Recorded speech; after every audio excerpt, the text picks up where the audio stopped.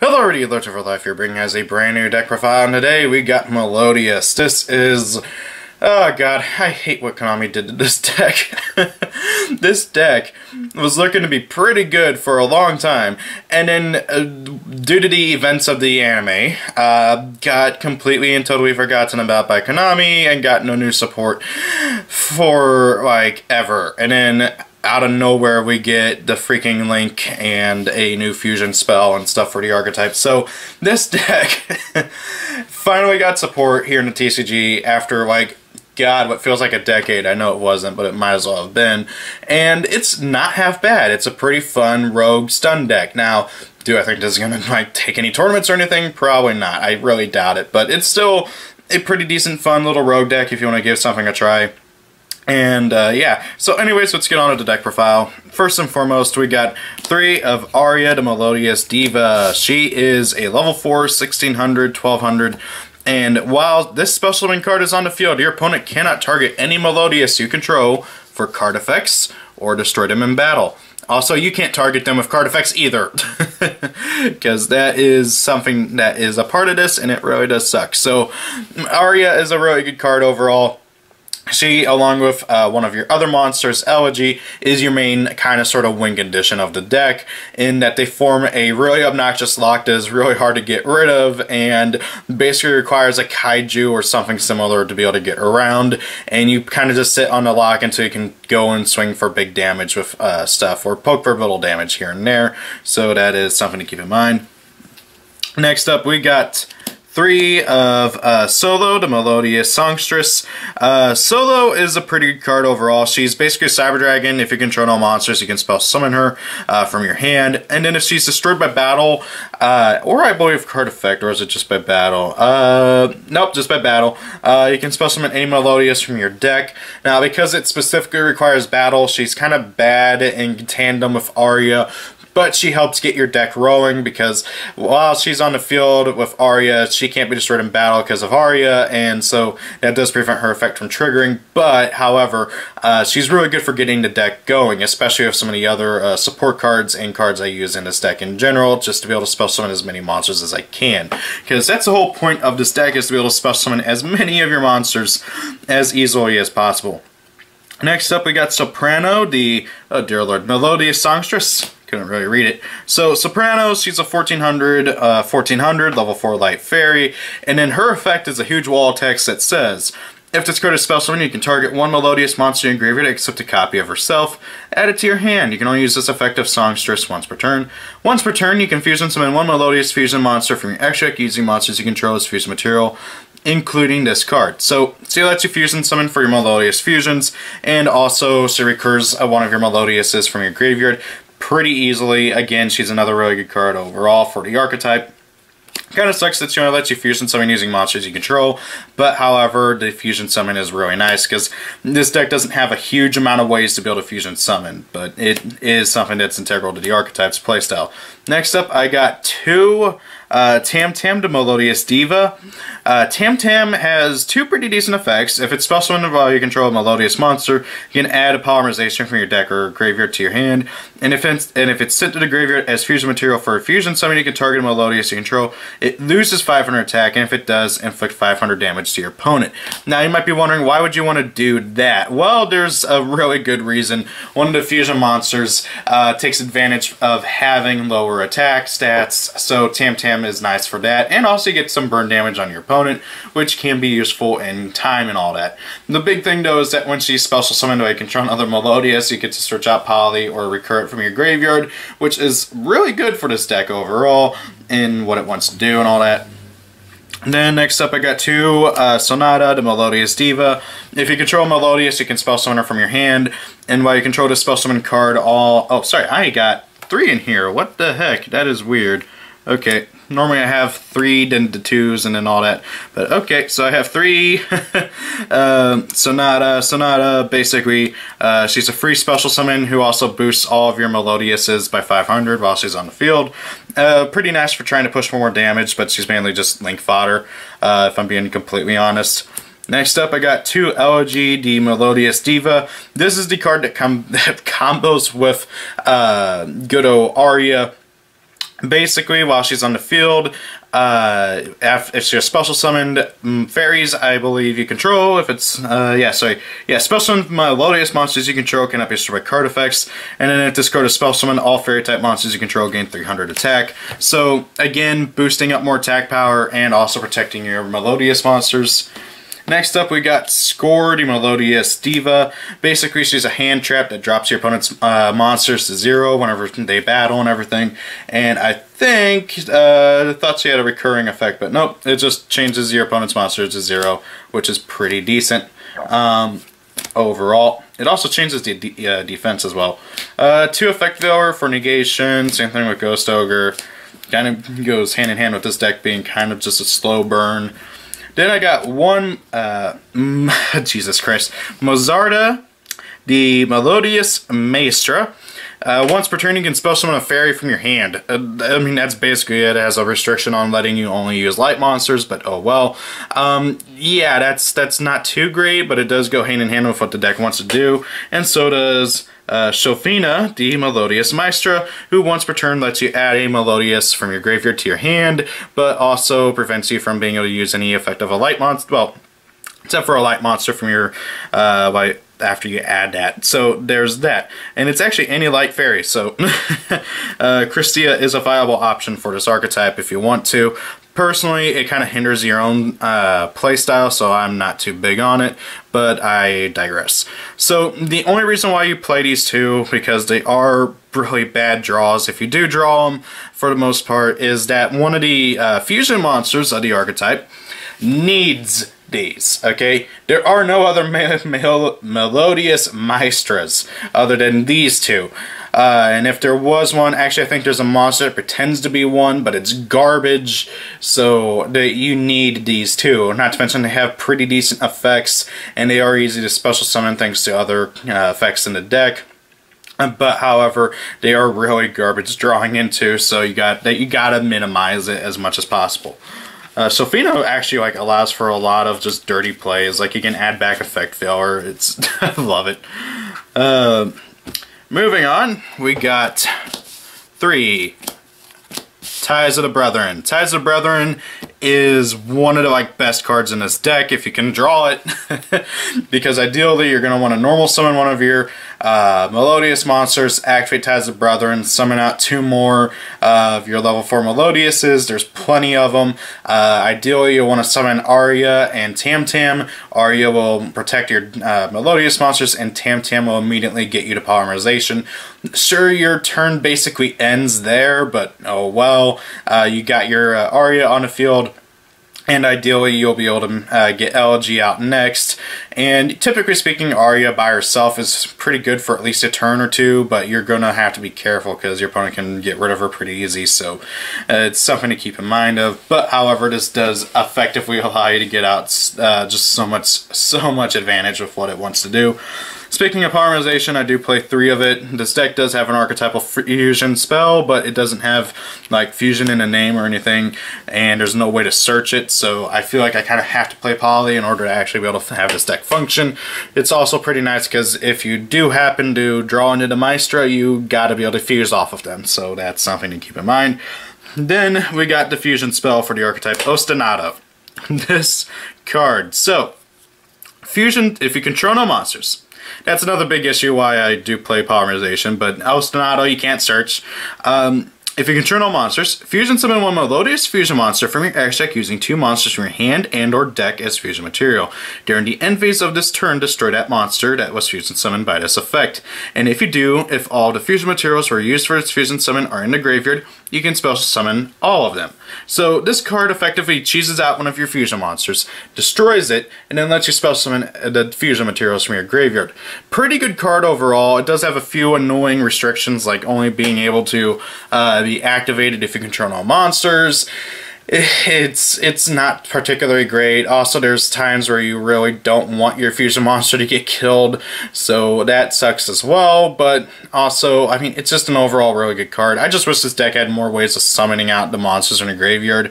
I've been kind of tempted to try out Call to Haunted and stuff, but at the same time, I feel like it's kind of slow. I do actually play one way of getting your monster, well, actually 2 ways. Monster Reborn, of course, but And there's a few ways to get your monsters back from the graveyard that you summon off of this.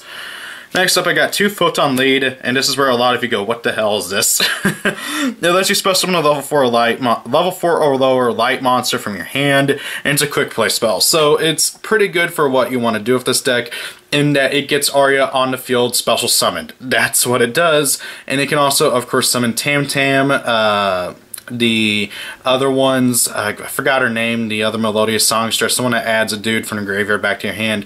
It's just an overall really good card for what the deck wants to be able to do, so it's kind of necessary, even if it is a technical -1, until this deck gets something better, which it probably won't. You kind of need it.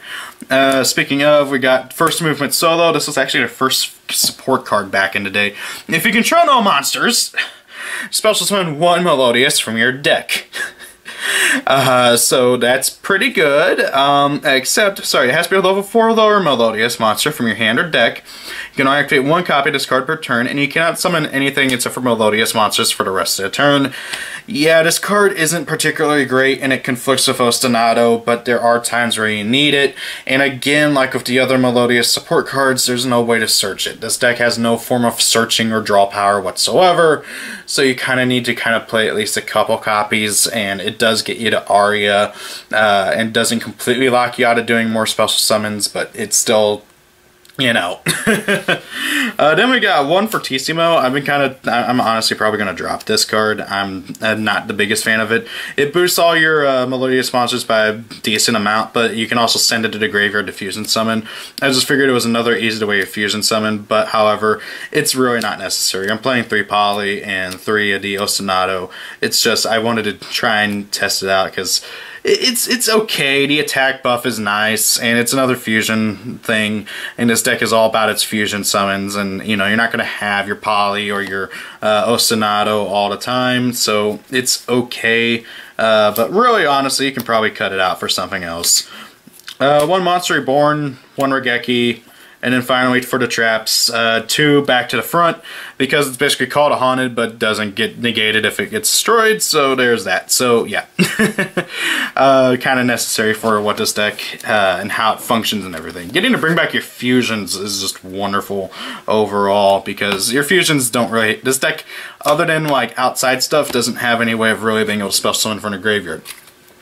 Moving on, we got their Link Monster. This card I have been waiting for forever. Needs 2 fairy monsters to go into. If this card is Link summoned, you can discard 1 card. For the rest of this turn, you cannot special summon anything except for Melodious monsters. And special summon 2 Melodious monsters from your deck with different, I believe, levels. Yeah, with different levels from your deck to the zones this card points to.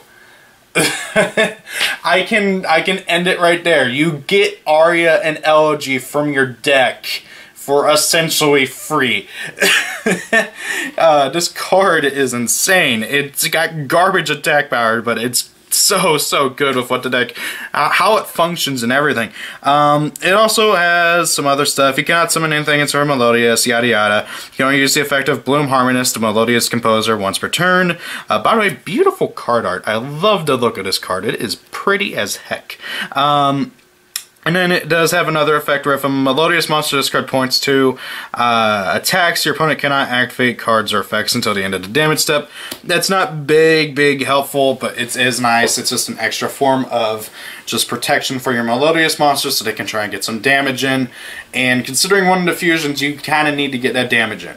The big thing I hate with this card is that it's easy to just kind of ping you for damage because it's got 1,000 attack and there's nothing better to like link up into it. At least not on the turn that you summon it, which does suck. But however, I can't deny that getting to just summon your Arya and Elegy and get the lock going right then is important and imperative for this deck, and this card just absolutely breaks it. And then you can link off of her into another copy of her using another monster to summon more monsters and just be able to just go off even more, because then you can summon Tam Tam and Sonata and then go off even more off of that, or you can summon Mozarta and Chopina and begin recurring and summoning even more. It's so so good for this deck. I just wish it didn't mock you into only Melodious monsters.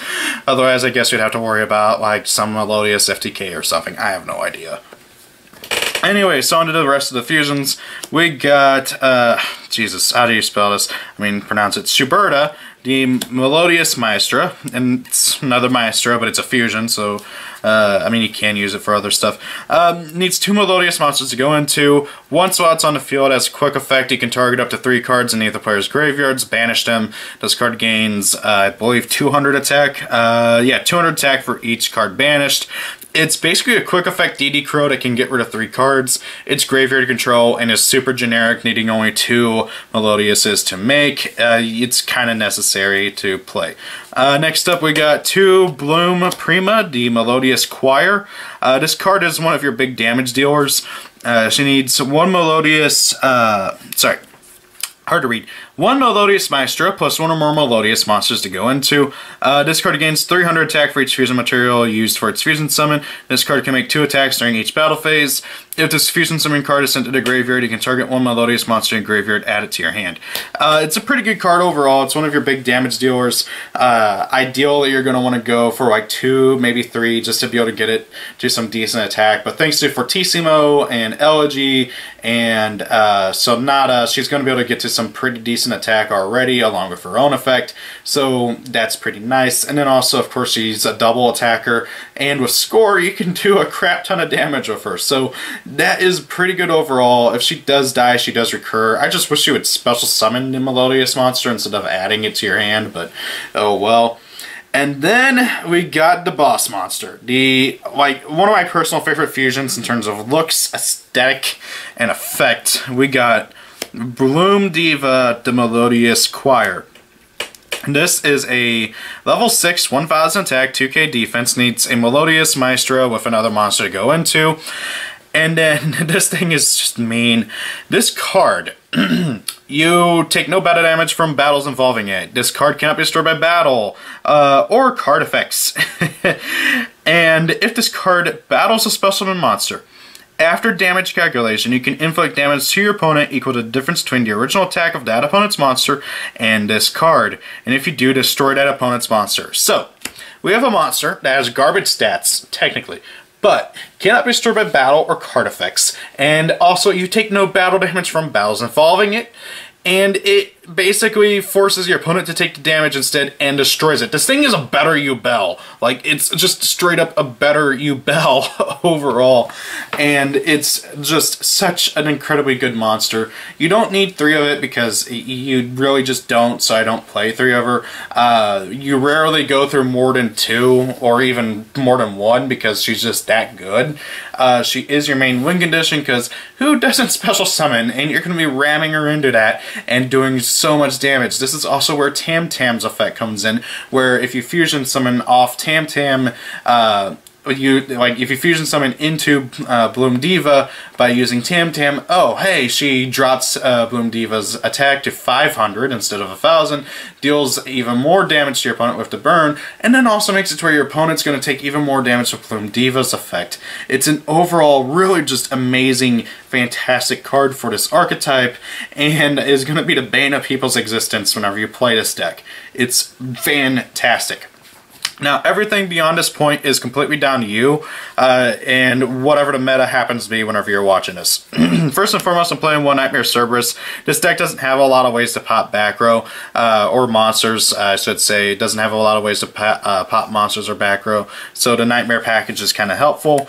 One Nightmare Unicorn, one Saryuja. It doesn't happen often, but it is pretty nice because then you can draw 4, special summon more monsters and everything. You generally don't want to summon him in the extra monster zone because then the Link monster, Bloom Harmonist, it gets completely locked off, so that's not good. But however, this card is pretty good for the archetype as well. I'm playing one Borreload. If I had the money for Apollousa, I would play her instead. Again, this deck does not have like any negation, so Apollousa would be wonderful, but I also don't have money to go chugging out for Apollousa. So if you have Apollousa, go ahead and play her instead. But however, Borreload, Borrel Sword, or any of the other borals will pretty much make up for it decently. I play one Abyssal to just stop opponents' graveyard effects, and then one Digest Arm Roll to kind of just recur my stuff. So that is it for Melodious. I really do truthfully love this deck. I hate how Konami just gave it and also the character who played it, they completely dropped the ball with it, but oh well. So what do you guys think? Thank you all for watching. Have a good day. It's your birthday, happy birthday, and see y'all later. Peace out. Thank you all for watching the video. Have a great day. It's your birthday, happy birthday. Rate, comment, and subscribe, and see y'all later.